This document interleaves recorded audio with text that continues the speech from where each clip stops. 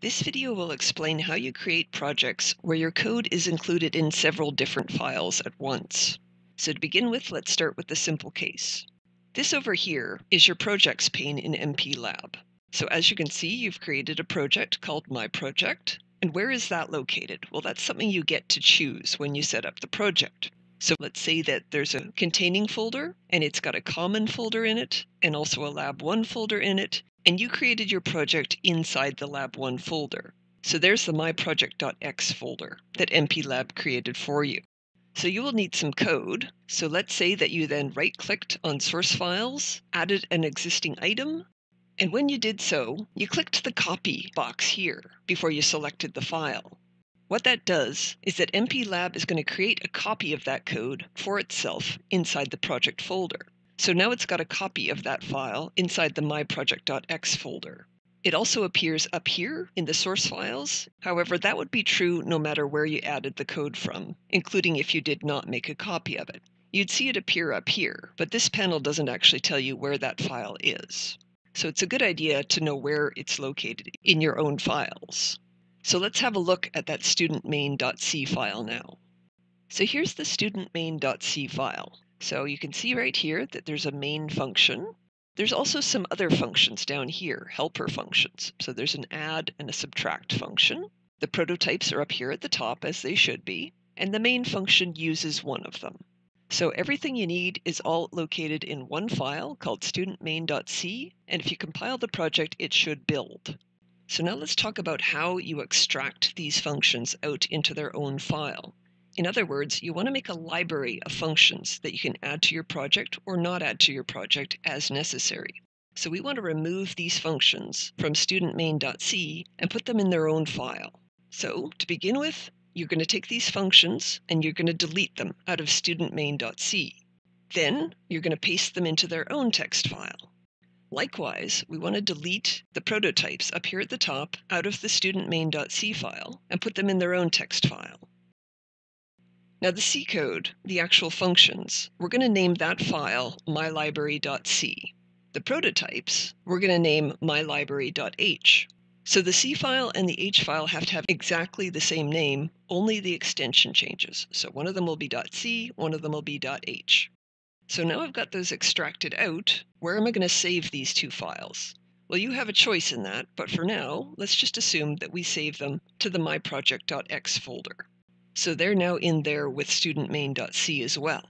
If I try to compile my project right now, the build will fail. This is not going to work. And the reason why is that I haven't added these two files back into my project yet. So I do that in the MPLAB projects pane. So like before, I would right-click on source files and add mylibrary.c into it. I'd also right-click on header files and add the mylibrary.h file to it. And when I'm done, you'd see those files in the project pane. So there they are. So now, if I try to compile this project, is it going to work? It will not. It will still fail. The reason why is that this piece of code, student.main.c, still needs the prototypes for all the functions. So we removed that. It needs them back. But we've now got a much tidier way of including them back in. All we need to do is add an include statement. So we say hashtag include quotes mylibrary.h. And that includes all of these prototypes back into the code. So now, if we try and compile this code, it should build, because we've added the files to the project and we've included the prototypes back into the student.main.c file. And I'll just quickly remind you here that when you're adding your own code, you're going to use quotation marks like this.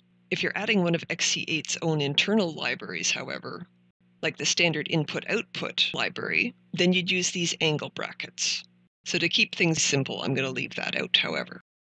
So that's one way of getting a project working with your code split up into multiple files, but it's not actually the best way, because the point of a library is that you might want to use these functions in more than one project. And that means keeping them inside one of your project folders, inside one of your lab folders, is not the greatest place to put them. You'd like them to be somewhere more accessible. So let's say that instead of putting these files into your myproject.x folder, you had instead put them inside this common folder. So mylibrary.c and mylibrary.h are both inside the common folder, and your student main is still inside your project folder. You can still add them to your project exactly the same way, except that when you right-click and add an existing item, you would need to navigate over to the Common folder to add those two files. Also, you would not want to check this Copy checkbox when you selected the files. So if you do choose Copy, it's going to make another copy of those files in your myproject.x folder, which you can do, but let's see how to do it without that. So these two files up here in your project pane are actually in the Common directory, and there is no copy of them in your myproject.x folder. So they've been added to the project, but now we need to change one thing in our student main, and that is the path to the prototype, mylibrary.h. So here's the change you would need to make for this file structure that we've got pictured here. So this is the correct relative path to the mylibrary.h file. So what I mean is, the default location that the project is going to go looking for code in is the project folder itself. So this myproject.x folder is where the project goes looking for code first. If I type .. as I have up here, that tells the project go up one directory. So it's inside the myproject.x folder, .. says go up a directory into the lab1 folder. Typing .. a second time tells it go up another directory, which puts it in the containing folder that contains all of the stuff you see pictured here. Once it's out into that container folder, you can then tell it go into the Common folder and then go and look for mylibrary.h. So again, the default location is the project folder itself. .. tells it go up one directory. .. again tells it go up a second directory. And then you can tell it, go into the Common folder, and then look for mylibrary.h. So this is the relative path to this file. By the way, you do have to be careful that the location you added those files from here in your projects pane is identical to the path that you're giving the project here in the include statement. If you do a mix and match approach, then you will get errors when you try to compile your project. So this video has covered how you create a project when you've got your code split into several different files. So before I finish up, I want to show you a few of the error messages that you'll get if you don't do all of these steps quite right. So first of all, let's say that you have forgotten to add your .h and your .c files to the project. So all you've got is student main, but your student main file does still have its include statement. So it tells the program where to find the file, but that file has not been added to the project. So what would you see? You would compile it, and you'd get an error message. Specifically, you'd get an error message that looks like this. And all of the error messages tend to be a little bit cryptic, but after a while you start to get a feel for what they're trying to tell you. This one says, fatal error, mylibrary.h file not found. So again, that is happening because I've got my include statement here, but I didn't actually add that .h file to the project. I also didn't add the .c file. So that's a message that you might see, and it simply tells you, I didn't find this file that you told me I should be able to find. So what would happen if we didn't have that include statement? We'd still be missing the files, but the error message we got before was specifically because there is this include statement pointing to a file that hasn't been added to the project. What if we got rid of the include? What would that do? Well, again, you would try to compile this and you would get an error message. In this case, it would look like this, and it says warning, implicit declaration of function add. In other words, we've used this function add right here, and there's no prototype for it. So the warning message is saying you tried to imply that this function exists. It's an implicit declaration of the function, but I don't actually have a prototype for that function. So this is one to remember. Whenever you see this warning, implicit declaration of function whatever, that means it didn't find the prototype for that function. So now let's look at another error. So we'll add our include statement back in, and we're also going to add in the header file. So the mylibrary.h file has now been added, but we've forgotten to add our mylibrary.c file. So what effect does that have? In this case, you'd see error messages like this. Now this one's a little harder to decipher, but when you see these recipe for target failed messages, that generally means you're missing a piece of code somewhere. So it's not smart enough to tell us what we're missing, but it is telling us that it's missing something.